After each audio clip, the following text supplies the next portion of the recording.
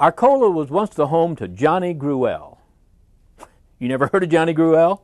Well, let me assure you, almost everybody has heard of his creation. My grandfather, Johnny Gruelle, was born in Arcola in 1880, and he lived here for about 3 years before the family moved to Indianapolis. He came from a long line of artists. We can trace them back to R.B. Gruelle, who was Johnny's father, that was one of the Hoosier 5 Impressionist artists of Indiana. John Gruelle was also an artist. His most famous work, which was patented in 1915, has endeared itself to generations, Raggedy-Ann and Andy. Today, family members have returned to his birthplace, creating a museum that celebrates the artist and tells the story of the two famous redheads. This is the only museum dedicated to Johnny Gruelle, Raggedy-Ann, in the world. He started working for the Indianapolis Star when he was 19, and he started to do his first comic strip was something called Mr. Tweedledee, and it was a little magical character that would have all sorts of adventures. He would shrink and he would grow, and he did some political cartoons, and it was quite a few years later that he started Raggedy-Ann. The inspiration for Raggedy-Ann was my Aunt Marcella, who became very ill when she was 13 years old, and she was bedridden for a number of months until she passed away.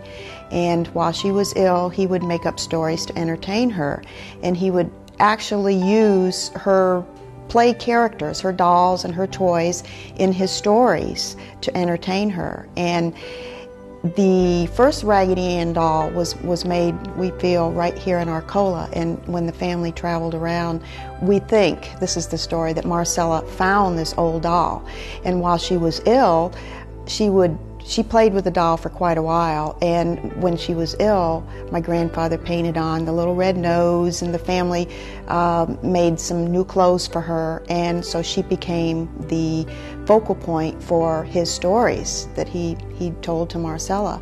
And then after she passed away, he realized this was something that would be a good marketing future for the family, plus it would keep Marcella alive and for many, many years, which it's done.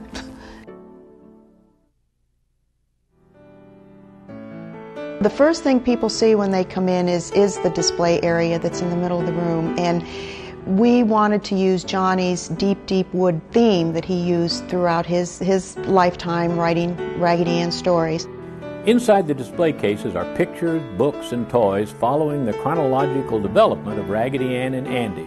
On display are some of the first books published about Ann's adventures by the E.E. Voland Company of Joliet in 1918. To go along with the books, they also made the first commercially produced Raggedy-Ann dolls. Andy would join her 2 years later.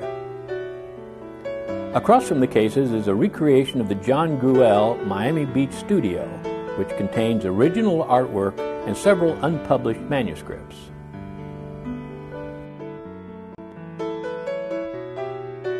These murals were painted in the late 20s for a candy shop. It was called the Raggedy-Ann Candy Shop in Ashland, Oregon. And we thought over the years that these murals were lost. But the story is that when the candy shop closed in Oregon, these murals were sent to the family's summer home in Vermont. And for some reason, nobody knows, these were put behind the walls in the basement. And a few years ago, when the new owners of this home were restoring this home, they took the walls down, and here were these murals. In addition, the museum also maintains a store that's stocked with almost every officially licensed Raggedy-Ann and Andy product.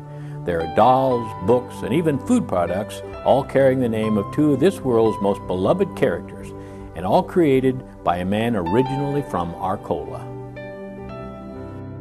I never knew him. He died quite a few years before I was born, but I feel like I know him through his books and his stories and some family history, and I think he was a very loving, very kind man. His imagination was just incredible. we have so many people that come in here and say Raggedy-Ann is their best friend. And every Raggedy-Ann has a heart that says, I love you. So how can you be sad with a silly smiling little raggedy face and a doll that says, I love you?